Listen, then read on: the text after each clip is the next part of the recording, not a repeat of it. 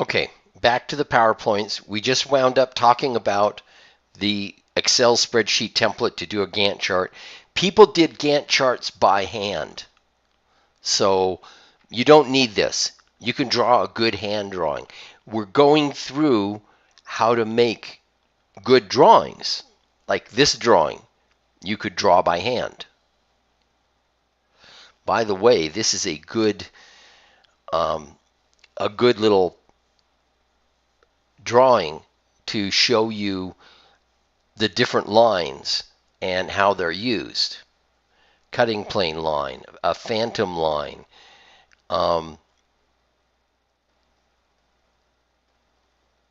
let's see, center line, path of motion, center line, hidden lines, visible lines, the strong visible ones, extension lines, viewing plane line, which is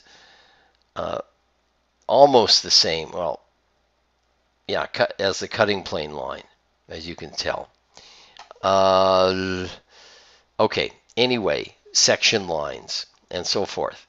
So as you're learning your engineering graphics, now you know what the line should look like, about their approximate weight. Okay, so good drawings of your project, dimensioned.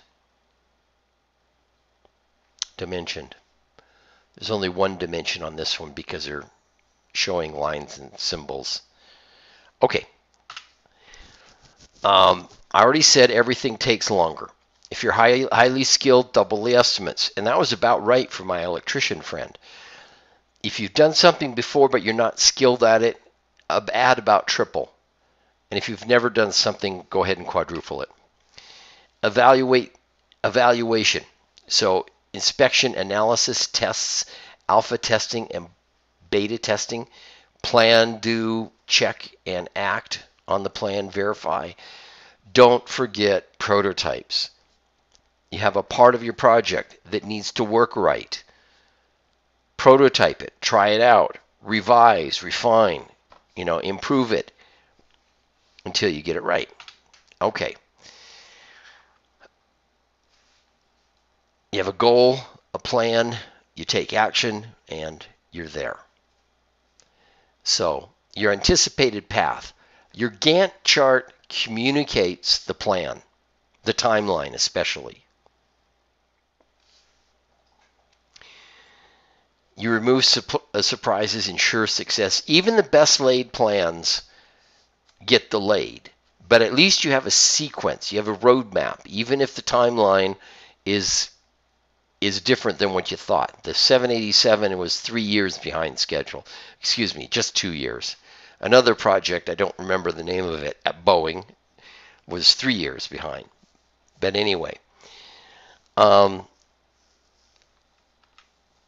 So, implementation. Best combination of trade-offs between the design, the needs, and thorough understanding of issues. So at this stage, things can still go wrong. What you thought would work right didn't. That's why you prototype. In a shortened timeline, you test your ideas. If you're uncertain they'll work, you test them. And then make sure they'll work. So implementation.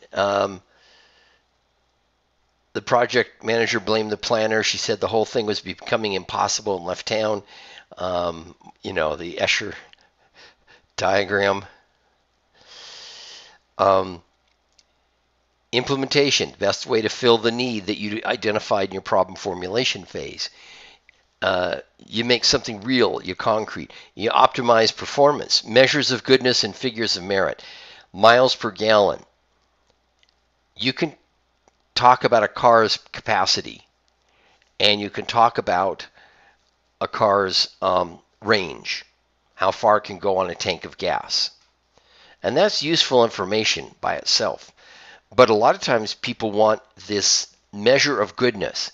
What is its miles per gallon? Okay. And then project management. That's where the Gantt chart comes in.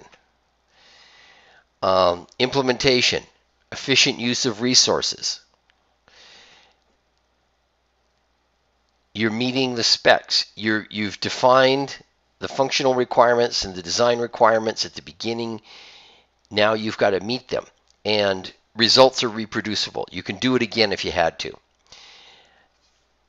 Report the results. If the requirement's not met, is it an inherent flaw, an implementation problem, manufacturing, unexpected use, artificial, restrictive requirements, like a soda cup at a restaurant, a soda machine.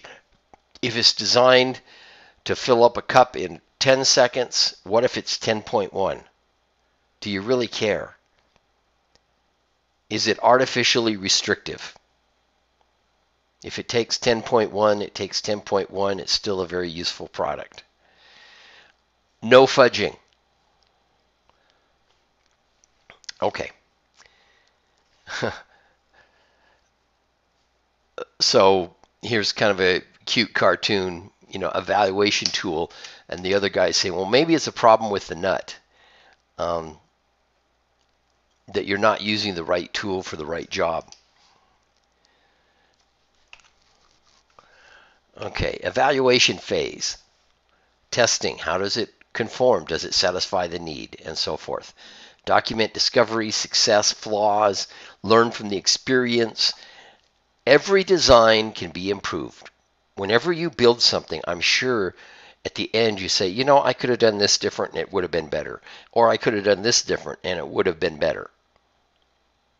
So file that away in your notebook for future reference for the next phase, next go around, or next similar project you work on. Evaluation. So what are you going to do to measure it at the end? That's what we mean by planning the evaluation phase.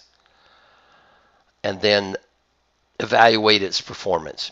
Measure its performance, whatever your product is. Does it fill the need? Are there improvements? Do you need to iterate the design? Ask the customer what they think. We make positive impacts. We adapt. It's a process. Adaptive action. What happened? So what? Why do we need to react to it? And then now what? What are we going to do next? Systematic. You're not doing things trial by error. You're trying to zero in. You're sorting through. You've got a haystack and you're trying to find a needle, and you're taking a very systematic approach to divide the haystack in half and send out teams to look at each half, and then divide the haystack in half again, and send another team out, and so forth, till you finally find that little needle. 3 phases. I need to change this slide right there. Excuse me.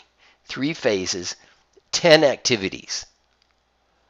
Now, if you go to a different engineering school, or maybe you've had engineering in high school or whatever, they'll have a different description. Well, it won't be 10, it'll be 6, or it'll be 12, or something like that. And they won't say it in the same words in exactly the same way, but an engineering design process is an engineering design process. They're all about the same. They're all roughly equivalent. They all mean you have to go back and forth. They all might have things done in different orders. Every author is going to say, "Oh, do it this way," and another author says, "Oh, no, do it this way." And you look at them all and you say, "Oh, they're nearly the same. You're just making the distinction so you can sell more books." This is the one we use. Okay. Planning, implementing, and evaluating a good test plan. Brainstorming if something goes wrong. That's the end of this video. And this chapter, we will pick it up with the chapter on creativity next.